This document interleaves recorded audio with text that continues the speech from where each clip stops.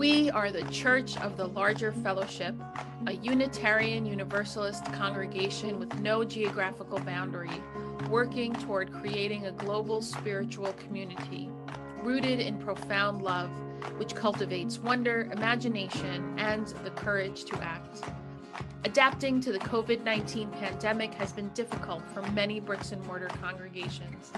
Early on in the pandemic, we were in a unique position to assist many congregations with the transition. We hosted special episodes of The View, provided advice and counseling to religious professionals, and trained congregations for live streaming worship, all while providing robust online programming for our members. From worship to covenant groups, from classes to pastoral care, and from our monthly magazine to our letter writing ministry, we have found ways to build connection and community even through the screen. We have been a model for ministry on the margins, providing services for isolated Unitarian Universalists, becoming a spiritual lifeline for our members in prison, and investing in innovative ministry. We know better than anyone how deep and meaningful connections can be formed even from a distance.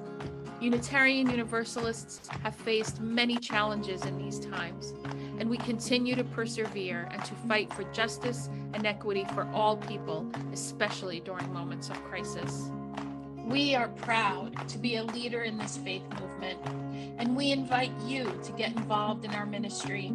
We strive to be a place where anyone from anywhere can find spiritual refuge anytime they need it. Welcome to the Unitarian Universalist Church of the Larger Fellowship.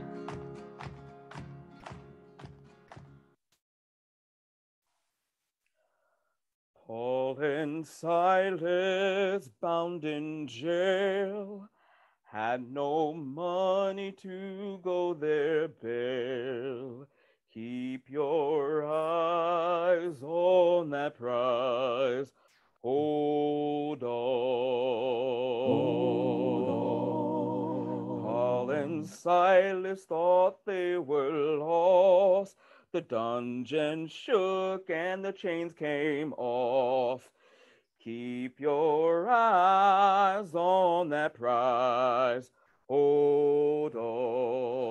Hold on. Hold on. Hold on.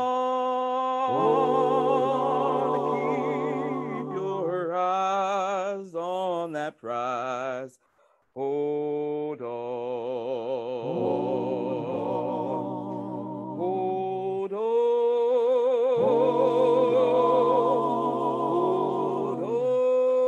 Hold on. Keep your eyes on that prize. Hold on. Hold on. The only chain that that a man can stand is that chain, oh, hand in hand. Keep your eyes on that prize and hold on. Hold on. You know, the one thing we did right was the day we started to fight. Keep your eyes on that prize and hold on. Hold on. Hold on. Hold on. Hold on. Hold on. Keep your eyes on that prize and hold on. Hold on. Hold on. Hold on. Hold on. Hold on. Keep your eyes on that prize and hold on.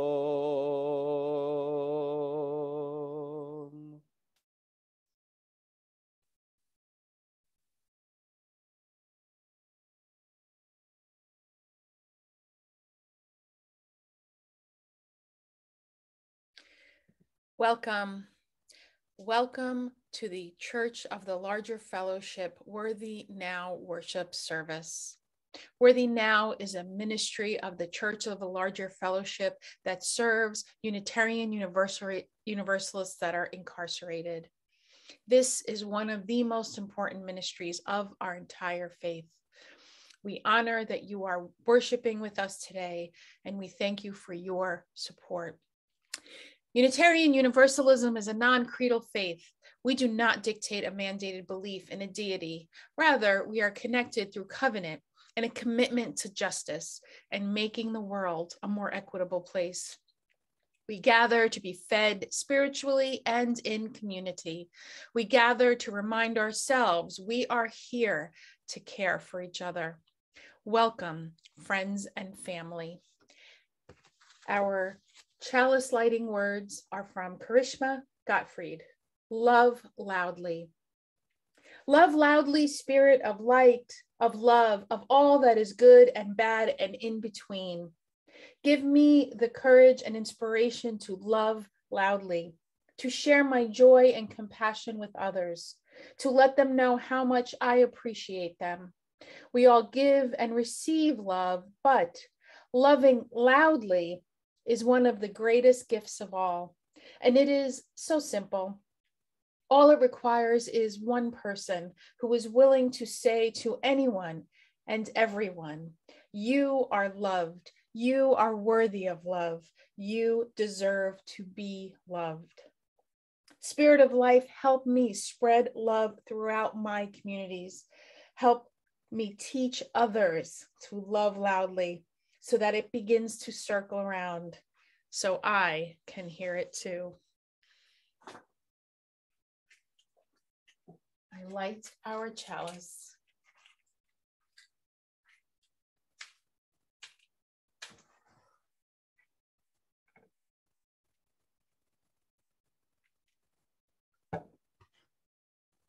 Blessed be.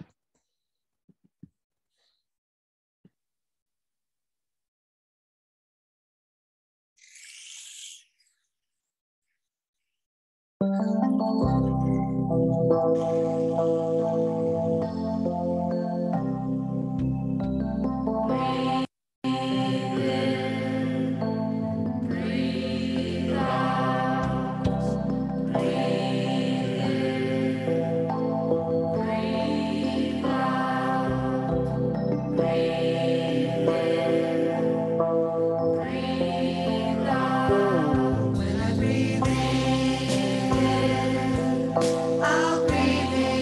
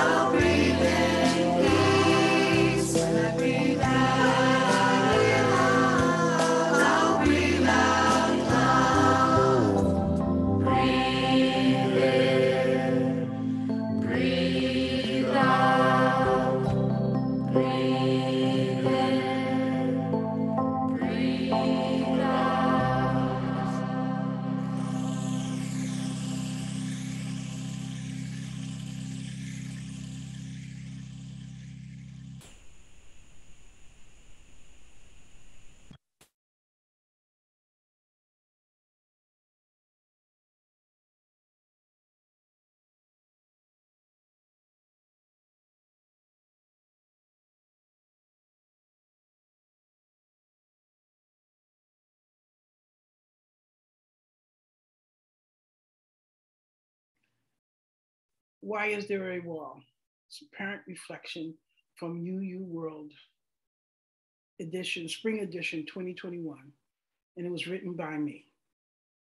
In the book, picture book, Myra and the Big Story, two villages sat on either side of a river, so close that they could see and occasionally hear each other. In their isolation, each crafted stories about the other that may or may not have been true. And yet, both people had come from the same place, made of the same stuff. A wise elder from one of the villages said that there will never be peace in their valley until the people in both villages find a story big enough for them all. In this book, Myra, a child who in naive curiosity crosses the river and she makes a friend. If Myra were to look over the walls into prisons today, she might ask, is this a separate village? Why is there a wall? Why are there mostly Black and brown people in the wall? She would be troubled to realize mothers were behind that wall, separated from their children. Why is this when we're all made of the same stuff? The fear of the other has fed institutional bias and contributed to a burgeoning prison industrial complex, a system that exists only to separate and to punish, a system so abusive that it should not be continued and it should not be tolerated. When people or society feel harm, the instinct seems to be isolate, separate, and punish. This permeates all of our relationships, and we teach it to our children from a very young age. I am a mother who has reflected a lot about what it takes to raise a child. I grew up with lessons from Dr. Spock and spare the rod and spoil the child. And then when I attended college, I learned something called proportional response. I still have no idea what that is, but it is clearly part of a culture of punishment manifested in our current prison system. Is incarceration the best society can manage when someone's mere presence makes another one feel harm, even when that first someone has done nothing? Part of the way I deal with these questions is to rely on my faith. The UU's first principle is the inherent worth and dignity of each person. The seventh principle teaches respect for our interdependent web. We are all worthy, and we are one village. How can we, as people of faith, accept a world that harshly sends people to prison? We need a new message, a message that is not focused on separating, isolating, and punishing, one which is focused on healing and forgiving. May it be so, blessed be.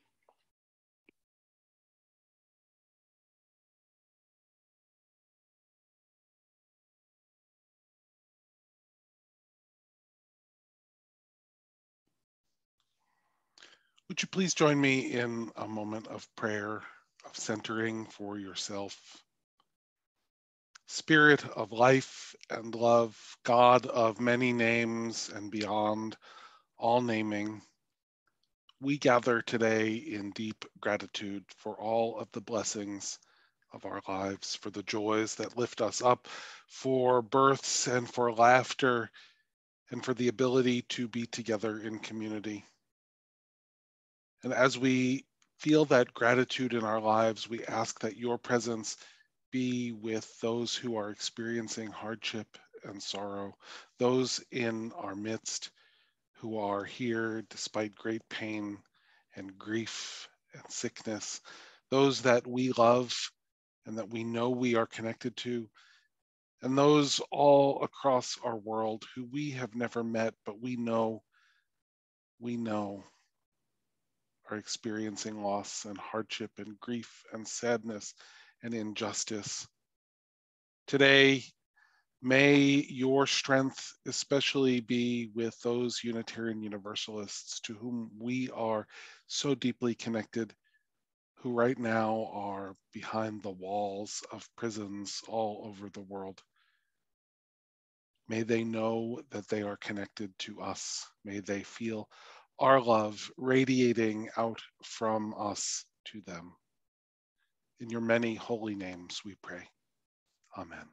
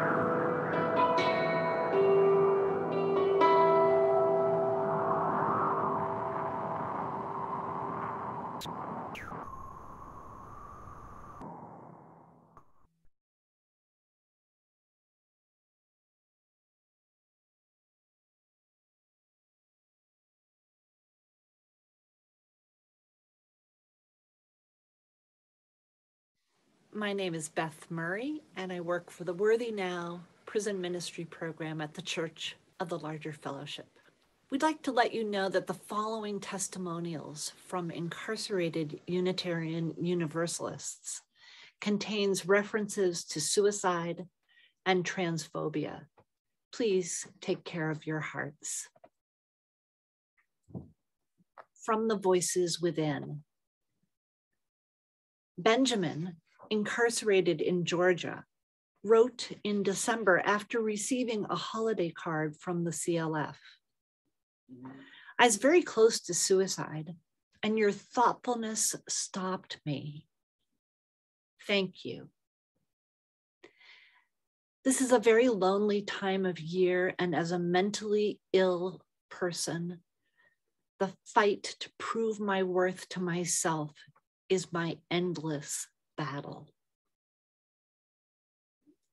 Thomas, incarcerated in Texas, wrote that he is a trans person in solitary confinement. He's held in solitary because it is the only place the prison facility can keep him safe. He's allowed outside 20 minutes every day.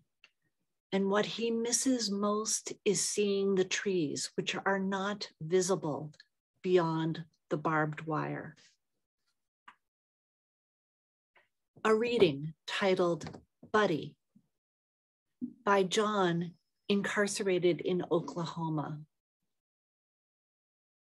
She arrived early Monday morning, homeless, forlorn looking, carried by the maintenance worker who had found her. By afternoon, she had perked up and was attentive and active. In fact, she'd become comfortable enough that it seemed she liked being held, but that may have been because of the air conditioning and her lack of feathers. Still, she would nestle down in my cupped hand and go to sleep. By evening, she was exploring her new surroundings energetically, scurrying around the room, exercising all her muscles, her appetite bordered on ravenous. When darkness fell and she settled in for the night in my left shoe, the world seemed at peace. Apparently, that's the way she died, peacefully during the night. There was no indication of any problems when she nestled herself into my shoe, and I checked on her every time I awoke. Few will miss this awkward, ragged-looking, not yet fledged baby starling, but I will. Buddy was loved for a day, if only by me. But that's more than some beings on this planet get. And she brought joy to several people in that short time. I suspect that her mother grieves her missing child. I know I do. But I also know that I was blessed by this little time that our lives touched. I hope she was as well. John died in November 2020.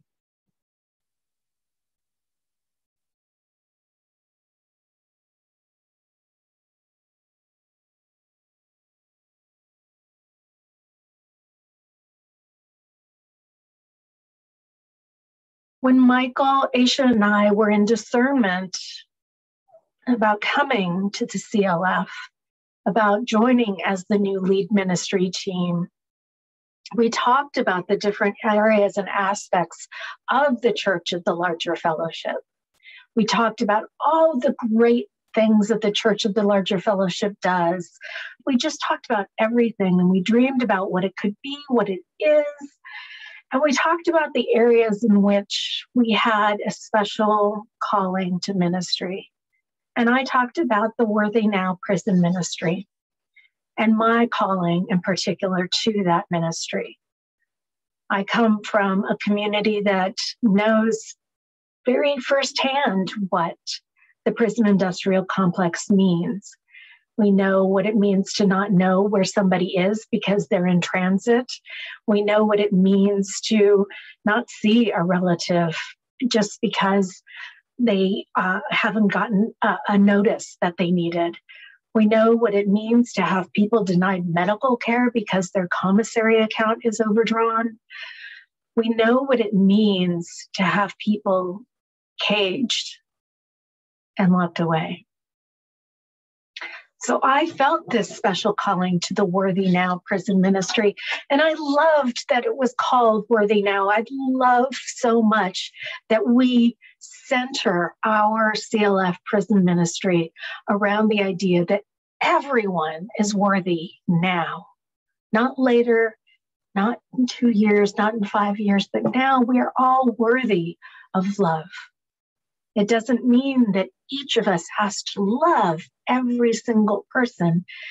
We may not be at that place where we can love that individual, but we know that that individual is worthy of love. They're worthy of the Spirit's love. They're worthy of God's love. They're worthy of the universe's love.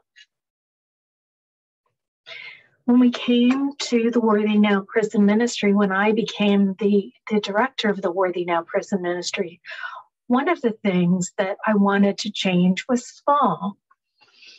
I wanted to change how we talk about our Worthy Now folks. Prior to when I got here, we talked about our incarcerated CLF members. And while it's important to make a distinction between our incarcerated CLF members and our free world CLF members, it was interesting to me that we didn't talk about ourselves as Unitarian Universalists, first and foremost. Yes, we are members of this beautiful church of the larger fellowship, but first and foremost, we are Unitarian Universalists. So I asked that we change the way we talk about ourselves and we start talking about ourselves as incarcerated Unitarian Universalists, because I think it's so important for us to understand that though by the grace of God, that person who is incarcerated would be in the pews with us in our bricks and mortar congregations. They would be with us here on Zoom. They would be with us on Facebook. They would be with us in all the different ways that we experience Unitarian Universalism, except they are caged by the state. In pastoral care, in religious education, in governance, we are breaking open what it means to be an incarcerated Unitarian Universalist. In the future, in Worthy Now Prison Ministry, we are going to be engaging our incarcerated Unitarian Universalists and our free world UUs in what it means to examine the eighth principle. We, the member congregations of the Unitarian Universalist Association, covenant to affirm and promote journeying towards spiritual wholeness by working to build a diverse, multicultural, beloved community by our actions that accountably dismantle racism and other oppressions in ourselves and our institutions. That is the eighth principle. And we will be talking about it both in ways that talk about Unitarian Universalism, but also our accountability to each other in our CLF community. As our community begins to explore this accountability with the recommendations from Widening the Circle and the eighth principles, I'm going to ask yourselves, when is our more convenient season? When have we put off for tomorrow that which must be done today? What I will also encourage you to do, what we will encourage you to do and work with you to do, is to personally examine those moments when it feels helpless or confusing. When this work that asks us to be doing it now feels like maybe there would be a better time later on. Those moments of discomfort tell us something about ourselves if we only allow our bodies and our minds to pause and examine that discomfort. Because to sit in discomfort and suppress our own immediate needs in pursuit of learning something about another's is part of our highest calling. It is part of the calling that we hear from our incarcerated UUs. It is part of our theology of liberation. My colleague, the Reverend Teresa Inés Soto, says that you are here to put out the ravenous flames of the world. Enough is enough. In their words, I hear that liberation is everyone else's responsibility and it is our sacred responsibility. And in the Worthy Now Prison Ministry, I hear that our most convenient season is now. Right now. No other, but now. We can try to avoid the discomfort of that, or we can face it head on, knowing that if we do it with each other, if we do it in community in this time and in solidarity with communities whose lived experiences are the keys to dismantling racism and oppression, we can find that liberation. We can find each other's worthy. Yes, and we can find it now.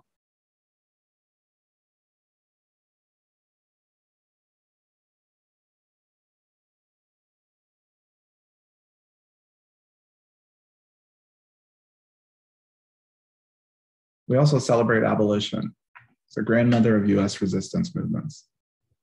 Black and white abolitionists perfected the speaking tour, the rally, the boycott, and cultivated leadership for later struggles such as the suffrage and labor rights. It also created the clandestine underground movement called the Underground Railroad, which has been noted by some historians as one of history's most intricate networks of conspiracy. The railroad, a widely cast network of aid stations, for the specific purpose of helping enslaved people escape, helped to free between 40,000 and 100,000 people. Many conductors were Black, such as Jane Lewis, a Black woman of New Lebanon, Ohio, who was known for her heroism in regularly rowing escaping enslaved folks across the Ohio River. I imagine the cold mist on the river as she rowed, steering her precious cargo through the moonlit waters. Such courage, duty, and love. For some, Unitarians or Universalists, slavery was incompatible with their belief system. An excerpt from a protest against slavery by 173 Unitarian ministers published in 1845 stated, "By our political, commercial, and social relations with the South, by the long silence of Northern Christians and churches, we have given the slaveholders reasons to believe that it is only the accident of our position which prevents us from engaging in this system as fully as themselves. Our silence, therefore, is upholding slavery. Our silence, therefore, is upholding slavery. And we must speak against it in order not to speak in its support. We contend for mental freedom. Shall we not denounce the system which fetters both mind and body?" So how does this relate to our moment? As the principle of Sankofa tells us, history is now, right? We are a part of it, and we must use what we've learned from it to move forward in optimal well-being. First, we may draw courage and inspiration from these examples and witness the parallels of our times. Our struggle for abolition continues. The American criminal justice system holds about 2.3 million people in over 1,800 state prisons, 110 federal prisons, about 1,700 juvenile correctional facilities, 3,100 local jails, 218 immigration detention facilities, and 80 jails held in native country, as well as in military prisons, civil commitment centers, state psychiatric hospitals, and prisons in the US territories. And the inequities are extreme. Despite making up close to 5% of the global population, the US is nearly 25% of the world's prison population. And the rate of incarceration is much higher for Black, Indigenous, and people of color than for white people, despite comparable rates of offense. Also, together with the federal government, over 4,100 corporations profit from mass incarceration in the United States. Because, as one of our local leaders here in Akron does, Demario Cooper, reminds us that the US is addicted to free labor. And the reality is that the mass incarceration system we have in this country is an extension of the slave labor system of the antebellum era.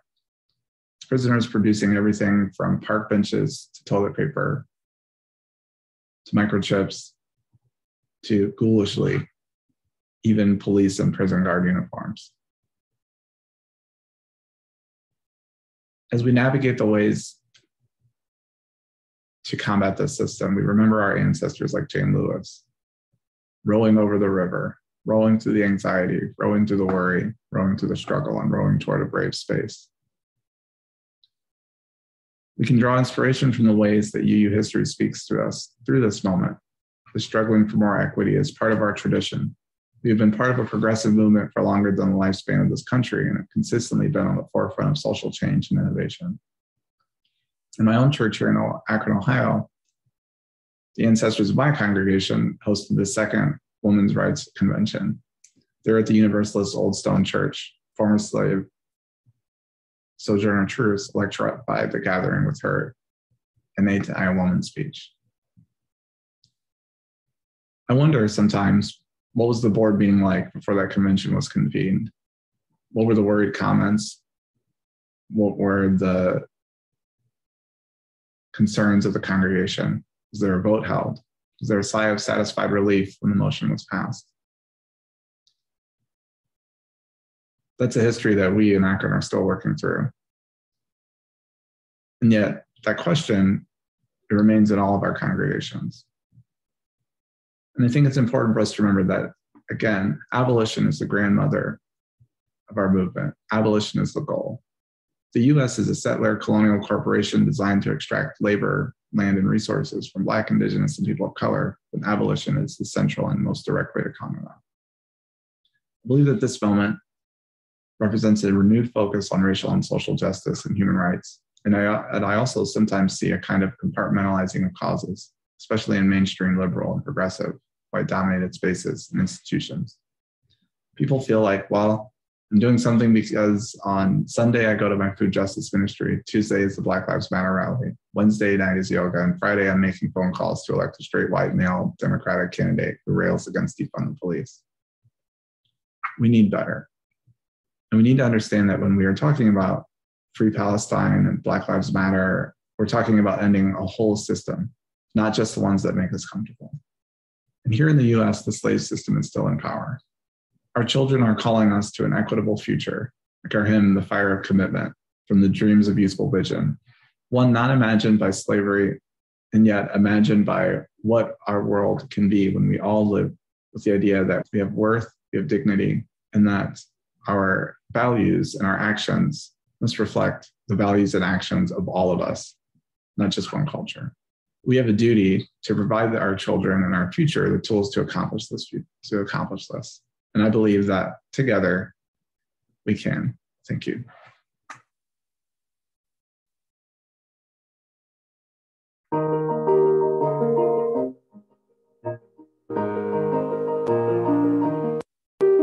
From the light of history remembered turns a beacon bright and clear, guiding hands and hearts and spirits into faith set free from fear. When the fire of commitment sets our minds and soul ablaze, when our hunger and our passion meet to call us on our way, when we live with deep assurance of the flame that burns within, then our promise finds fulfillment and our future can begin.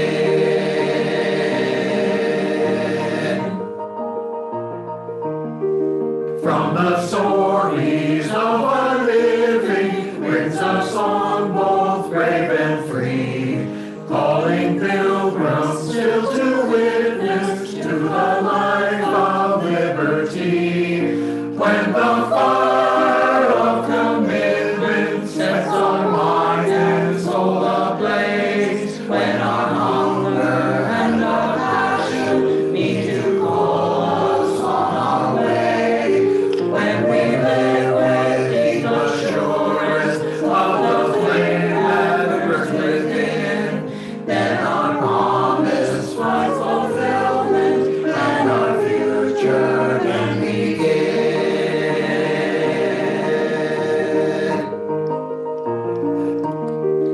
From the dreams of youthful vision comes a new prophetic voice, which demands a deeper justice built by our courageous choice.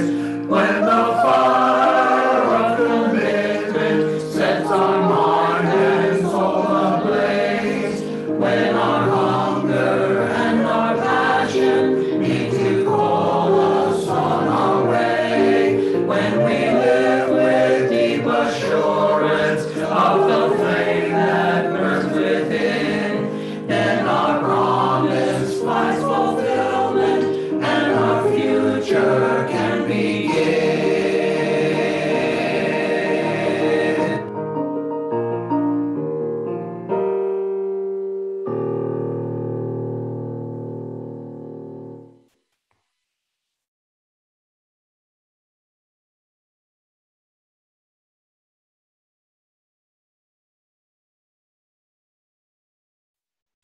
I'd like to introduce you to Eileen Raymond. Eileen is a Free World Pen Pal who joined our prison ministry program in 2013. She was passionate about prison reform and wanted to be the light to someone experiencing the darkness of prison. Shortly after she joined, she was matched with John, one of our members currently living in a Texas prison. And as she began to build relationship with John, she discovered that this program, this relationship she was building, it wasn't at all what she expected. And so I'd like us to hear directly from Eileen about how that experience has transformed her, how it's changed her, and what she's learned from John and learned about herself. Let's hear from Eileen. I became interested in CLF's prison ministry almost a decade ago. Prisons have been a cottage industry where I live in Northern New York since the 1980s. As I thought about the men and women, mainly from New York City, who find themselves assigned to prisons up here, 8 to 9 hours from their families and often in solitary confinement, I thought how difficult it must be to be cut off from family and friends. Since my life motto has always been, just because I can't do everything doesn't mean I shouldn't do the one thing I can do, I applied to Worthy Now to become a pen pal to someone incarcerated in the United States. I was paired with John, a young Black man incarcerated in Texas. When I tell friends that I have a pen pal in a Texas prison, they seem surprised and curious. Why? What do you write about? And I have to admit that I too wondered what to put in that first letter. I'm a white retired college professor living a comfortable middle-class life here in Canton with my wife. What could I possibly have in common with this young man? Like any new venture, the way to start is just to start. I told John a little bit about my interests and activities and asked him what he was interested in. I soon learned that he likes to write. After he shared a few poems with me, I decided to type them up so he could see them in print. To date, John has shared literally hundreds of poems with me. When he asked about how to find poetry contests that he could enter, I helped him prepare the entries for several significant national contests. Let me share a poem he shared with me. I have a vision. Rain pours like a falling cup, drenching the foundation of my heart, sogging me to the very core. The rays of the sun dry me up, cracking like fault lines in the earth. Scorched beyond repair, my soul is sore. Sullen and put out by my world, wishing to be the source of good deeds, longing for a way to promote global happiness. Equal rights for humankind, race or creed, boy or girl, peaceful nations and unions for our seeds, letting our actions, not religions, display righteousness, living with differences by understanding, judging none, learning to love and accept all, bonding together for the common goal. Create ways for outreach and start helping, holding ourselves accountable. We will not fall. It starts by a vision. This could be a global goal. One thing I have learned is that my idea that I would be helping my pen pal was way too limiting. 5 years ago, my son was tragically killed. When I finally wrote John about why I had not written recently, he responded, I'm very hurt to hear about Warren. I truly understand life isn't meant to be this way. Children should bury parents in old age, not a parent burying their child. Eileen, I'm very sorry. I know the anger that comes with death and all the what ifs as you spoke of. I'm confident you will not turn over to the dark side, but even you will be weak at times. And that's okay. As human beings, we are entitled to own our emotions. I won't tell you it'll be okay and you'll move on, because you won't and aren't supposed to. Never let Warren go. He belongs to your heart. You can learn to embrace him even through death. My journey with Worthy Now has expanded my awareness of our interdependence more than I can ever expected. I set out to bring light to a fellow human being, and I ended up learning what true friends do for each other. As I minister to John, he ministers to me. Worthy Now makes all this possible by supporting free world participants like me, but even more importantly, by facilitating the growth of our more 1,000 members serving time in our country's prison system. That's why I support Worthy Now, and I invite you to join us in this ministry in whatever way you can.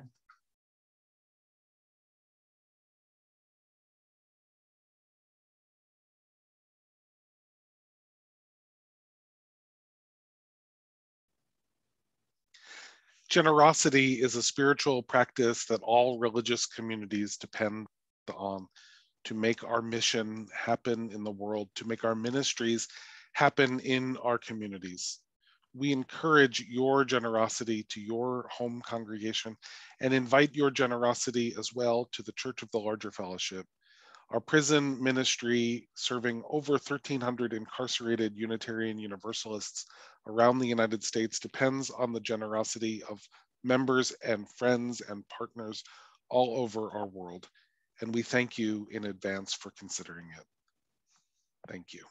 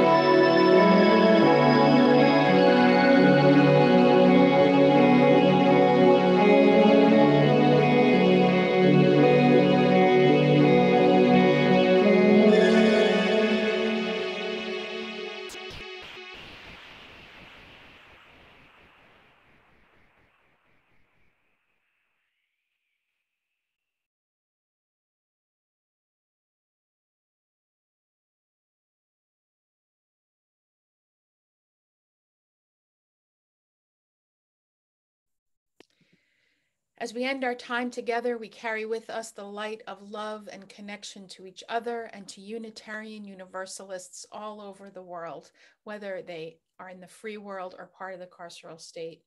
Deep gratitude for my colleagues and everyone who took part in bringing this special service to all of you. I want to read an excerpt from a letter written from one of our incarcerated Unitarian Universalist Church of the Larger Fellowship members.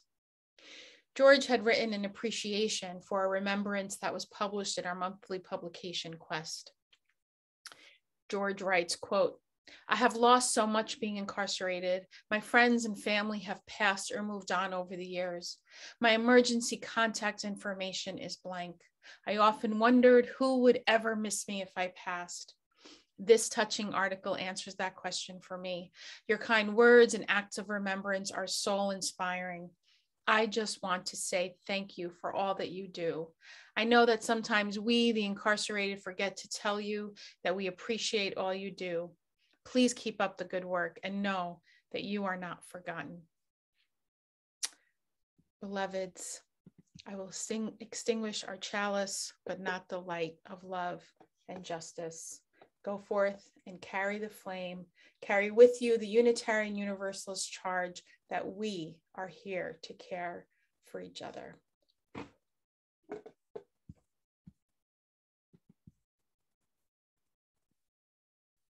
2, 3.